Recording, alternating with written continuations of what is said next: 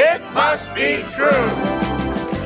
Yes, it must be true. The show that tells you all sorts of incredible things, which, since they're on television, must be true. And now, the host of It Must Be True, Garfield the Cat. Thank you. We have a great show for you tonight, folks. And I just want to remind you of our motto. If they say it on television, it must be true. Here's our first incredible revelation.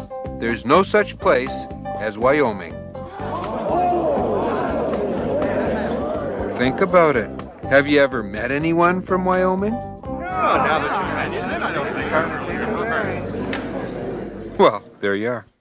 The myth of Wyoming began in the year 1789, when the great explorer and mapmaker Arbuckle Vespucci was designing the United States. Let's see. I'll put the Oklahoma here. Then I'll put the North Dakota here. No. Maybe that should have been near South Dakota. See, that's a good. He had some help from his faithful and handsome cat. You dropped a visa. Oh, no. I don't have a room left for those two. Hey, and no sweater. You just put Alaska up here someplace and stick this Hawaii out here someplace. Simple. Bellissimo. I have designed the entire United States and... oh, no. I left a teensy-tiny little square empty out here.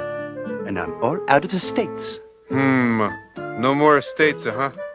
How about another Carolina? No. I know. And so the cat wrote in Wyoming, an old Italian word meaning no state here.